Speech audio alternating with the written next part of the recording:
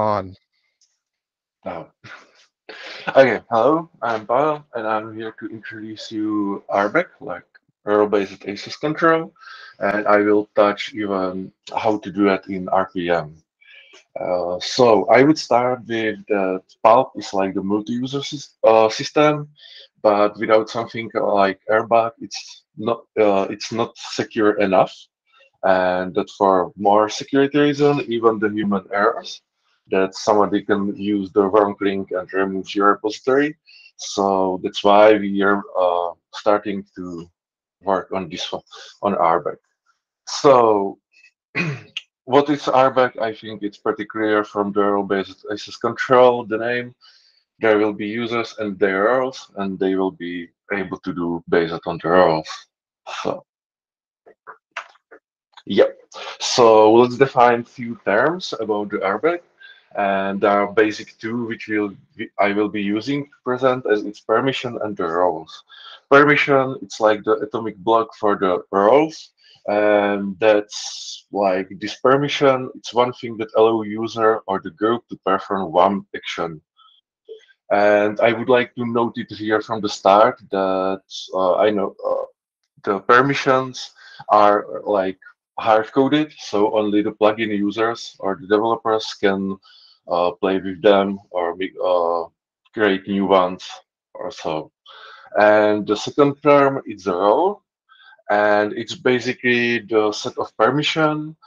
And maybe good here, it's mentioned to here. It's good to mention that roles are can be obtained to the like user or the group can obtain the permission or more permission there or the roles only via the role assignment, so via API or perhaps CLI. So that's good to know that how to do that. So uh, within the whole pulp, I think all plugins who use the RBAC within the pulp, uh, we follow the basic pattern and we got some predefined roles. I will talk about the predefined, why it's predefined, or if there is other types a little later. So there are just three roles, and it's usually owner, viewer, and creator. I think it's pretty clear what there does, but owner is the person who can manage with the model or with that endpoint. He just own it, so he can do almost everything with it. Viewer can just view it, and creator is the one who can create new one.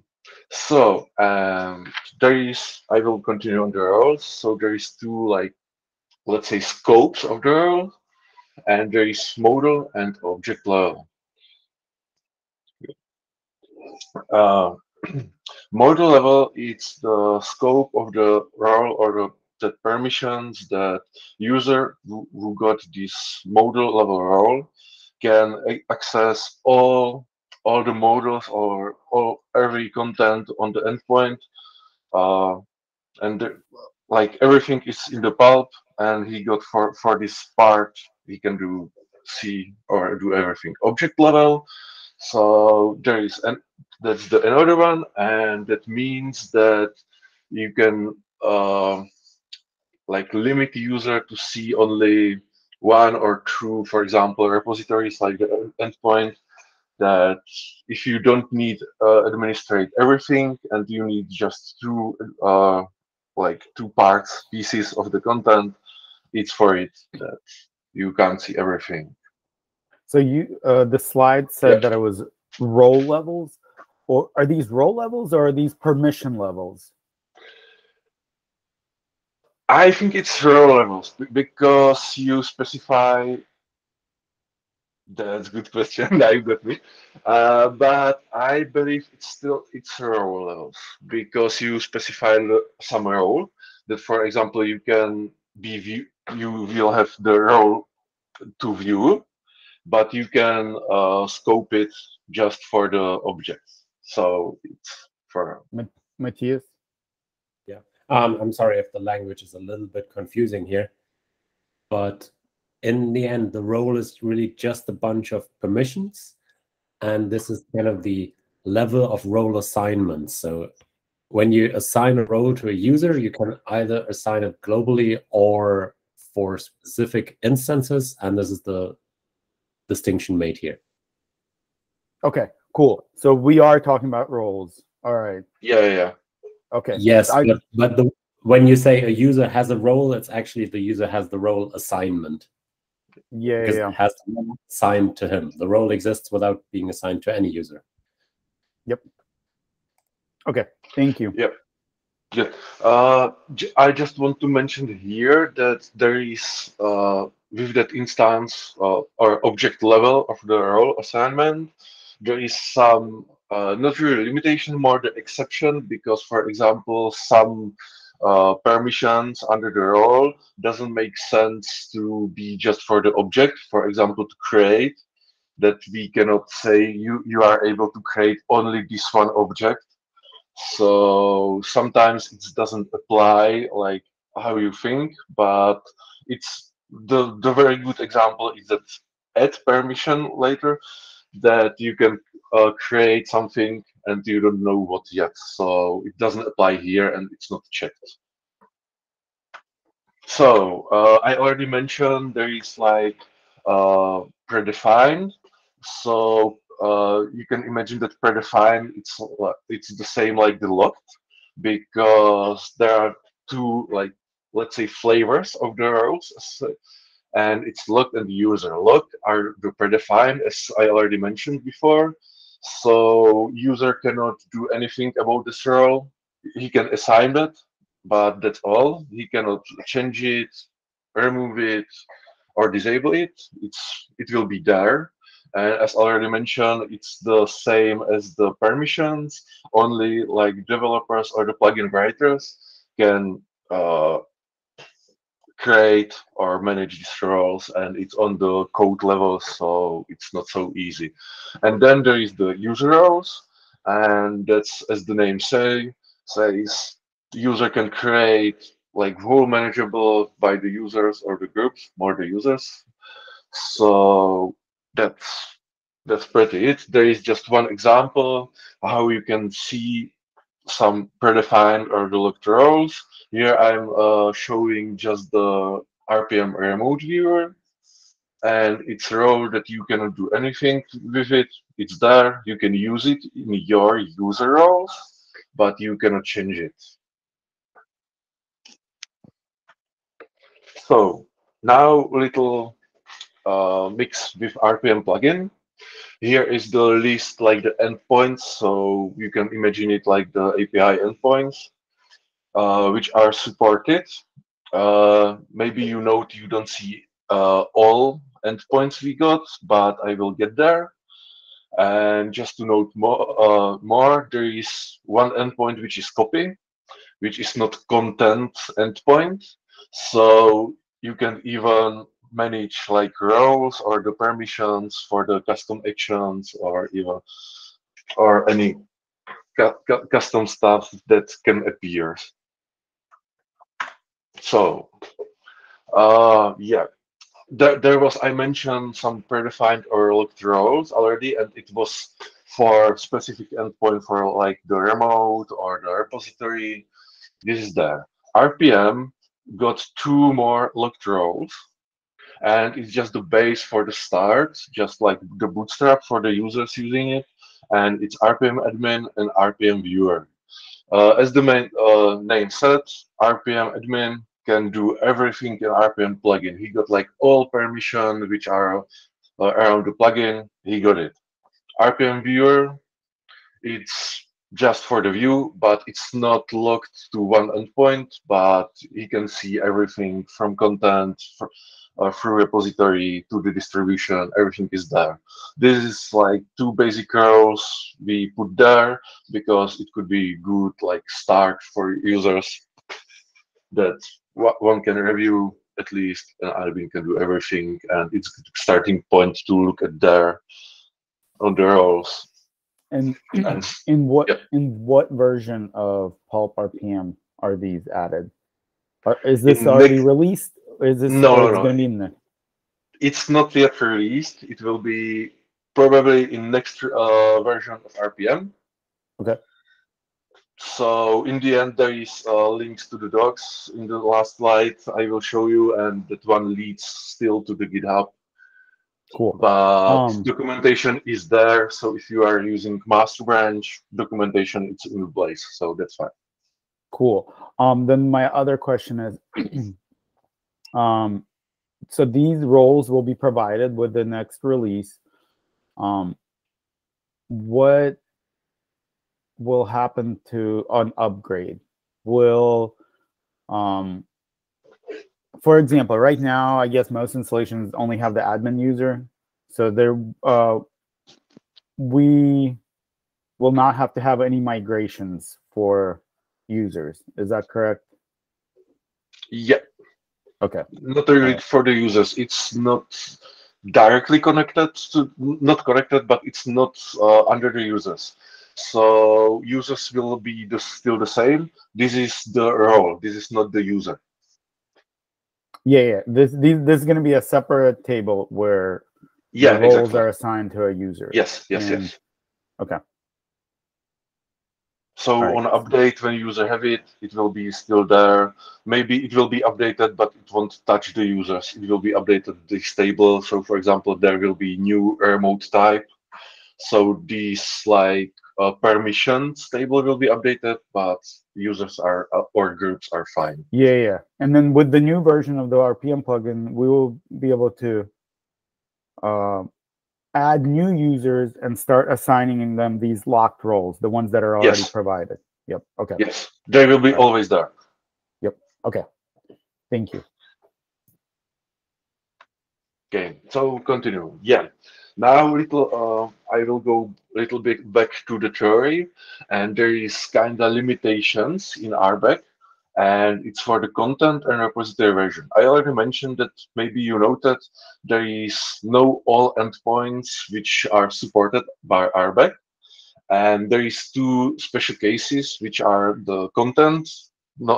In case of RPM, it could be RPM package, could be even the metadata content, and so on, what you know, and then the repository version. So I would like to mention here the content, because let's say Pulp architecture, it's like more repository based. So everything is around the repository. And even if you want to upload, for example, RPM package, you need some repository where to upload it. So you still will need to have access to the repository. So here content, it's pretty connected to the repository. And if you are able to see the repository, you are able to see the content. And there is checks like that. Also, very same situation, it's for the repository versions, because repository versions, as the name saying, it's the versions of that repository. So you still need some access to the repository to manage the content and so on.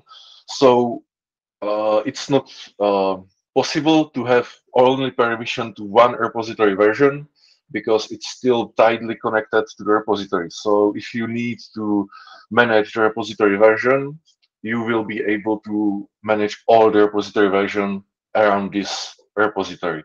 It's like the children of the repository. So everything, once you got the repository version permission, you can do everything on the repository as well. But I believe this is fine, because the usage of Pulp, it's narrowed like this. So you usually play with the repository, and versions are just like bonus there. And there is one more term that I didn't mention before. It's creation hook. Because as I already said, there is like, for example, creator role.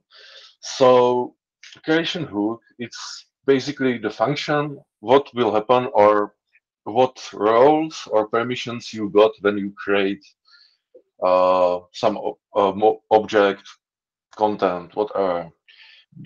This is the basic, the default are usually you got the owner. Here I am showing the command how you can change it, and for example, got just the viewer Here it's the role like viewer for everything. It's just the example, but you can change it. I believe it won't be so usual to do that, but it's possible here. Yeah, and of course, when you want to start to play with the roles and making your own, you need to know what the permission is here there, even that locked roles or predefined for the endpoints. So it's very easy to get this. This is very like shortened output because it's a huge one. So I'm showing here just the create action. So as you see in the command, you choose the endpoint you want to see, and you will be see all the stuff. Like here, it's create. It will be continued by the retrieve, update, remove, and I picked this one because you can see there is more permissions. For example, for action to create, you don't need only one permission, but you need two. And you need to have some remote to create a repository. So you need to permission to view some remote, at least one. Even on that object level, there is one. So we can start work it. And then for, of course, there is that at RPM repository permission. And that's one of the examples I mentioned before, that add one that's not checked on the object level because that doesn't make sense in the end. Okay, Grant, go on. So just to get that straight, can you, if you can back up, just I'm trying to get this straight in my head. What this is telling us is if I want to be able to create a repository, I have to be allowed to create repository models. Yes. I'm given that permission. And repositories have remotes. So either I need to be able to create remotes or I have access to a remote object. So I have both. I could have the model access to remotes, but I don't need that. Maybe there's just a remote that somebody, gave me permissions to, or I can view, and that's enough. So that's what we're saying here, yeah? Yes, exactly. Outstanding. Okay, thank you. That I just needed to get it clear in my own head. That's fine. So here is example how to create rules. In previous slide, you see how you can check all the permissions. So here it's simple command using Pulp CLI because I think it's the best one. So you see, you give just the name of your new row and add the permission needed. As I said in previous, you can go through the all permissions you need. So here I create the role to user can be able to publish something. So again, it's not only one permission, but I need to view some repository, not all models, but at least one object I want to publish. So if I can see it, I can use it. And then because Pulp architecture, there is some shortcuts, but usually workflow, it's create publication and from publication distribution. So you need both of these permissions. So you need to combine all needed permissions, then create the role. And second command, you can see it's very easy one. It's just you choose the user who need this role, assign this role. And here I want to highlight there is the object argument. And this is the one who like differentiate between the model and object permission. Because when you use the empty one, you're giving this user the model level permission or role assignment. So he will be able to publish all repository he can see or what can be there. If you want to limit his like access or something, so you can specify the object and it's the endpoints of the Pulp, Pulp API v3, for example, repository object this and this. You put it there and it will be, this row assignment will be limited just to that object. And here makes sense only use the repository links like endpoints because all others are at and that's not checked on the object level as I mentioned, I think. So, okay. So So Pavel, if I were an admin of a Pulp instance, and I get to create repositories, and I create repos for RHEL and for SUSE, for example, and then I want to give you the rights to do all the RHEL publishing. I'm going to handle syncing the repos, and then our company workflow means I'm done. Now it's your job. I would then use this kind of role assignment, and the object would be a list of all the RHEL repositories. You're the one that can publish them, but you can't do anything to the SUSE repositories. Yes, exactly. Okay, cool. Thank you. Yeah, that's why there is that object level role assignment, because sometimes you don't want to show others your personal reports. Maybe you got just some internals, so you got public users. So let's play with this stuff, but not with mine. Right, and I can't do anything to those repos other than publish them because I only have view access to them. Yes. Perfect. Yes. Thank you. Yeah. And when you play with this role assignment, there is sometimes can happen you do something wrong, or specify some permission which doesn't exist or something. So there is very easy way to go back and command like this get you back to the defaults. There is some defaults, as I said, of creation hooks that are over there. So, for example, when you change all these stuff and give the wrong creation hooks, even though some other permissions mix this simple command, this endpoint is somehow broken, let's go back to default and start over. It's possible, simple command, and that's it.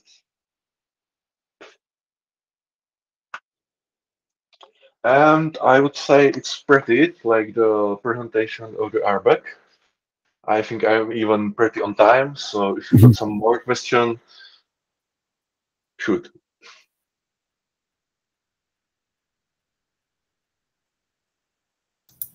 Hey, Bob, if anybody's currently using the RBAC, if you have any users that are plugins. Yeah. Well, not in RPM because, as we already mentioned, it's not released. So now it's like the tech preview more. So, but I'm not really aware if how many customers or people start to play with them. Yeah, so we have RBAC in Pulp File and Pulp Core, but it's kind of not enough to get broad usage, I don't think. Yeah, I believe when it will get released, there will start the user counting, because I think there could be more. As already Grant mentioned, that's a good example because there is many kinds of RPM repositories: Oracle, SUSE, Fedora, Red Hat. So I believe it will be good to divide and limit access to just part user needs. I mean, one of the first things that and this is not a where we are now, this is a maybe next year kind of thing. When I went down that path, and my brain immediately went, it'd be really cool if we could group objects into categories. Like say, oh, this is a Fedora repo, and I want to give somebody access to anything that falls into that category or that is tagged a certain way. That might be a next phase of enhancement to RBAC, but that's not until after we have more basic implementation. Yeah, but I think it's good to start from the basics, so it's there. Yeah, absolutely. I mean, one thing we have heard people ask for from Pulp and from our products as well is, but I want to give somebody a login and all they can do is look at stuff, and the view role by itself gives us a lot of what we've had people ask for. Yeah, well, now it's with these basics, it's possible, but it's more work for the admin. Later, we can ease the work for the admins, but it's possible already now, so I believe it's good. One step at a time, absolutely. Yeah. Okay, still, if you got any more questions, shoot. I just changed the slide because here there is already published docs for the Pulp core, so you can go there and read about it. It will be very helpful for the plugin writers, mainly. Here it's the link for the RPM docs, which is there, but it's into GitHub, but still there. or if you got more questions or anything more, contact us via our channels, mailing list, better on metrics, Discourse. Pulp. Discourse. Yes. Also, we're not on Freenode anymore. Yeah, that's true. I go there once a week when I remember it. So yeah, definitely. I would just Yeah, list I suggest. Discourse and Matrix on that one. Yeah, I suggest you all use the metrics or the Discourse. Everything you can find out on pulpproject.org. So every link I forget to put there, it's on the site. It will be there. Very cool. Very cool. Any other questions for Pavel, folks? Yeah. Well, I counted 5 Mississippis, so I believe that's it. You can contact me later or whatever. Daniel, if you'll end our recording.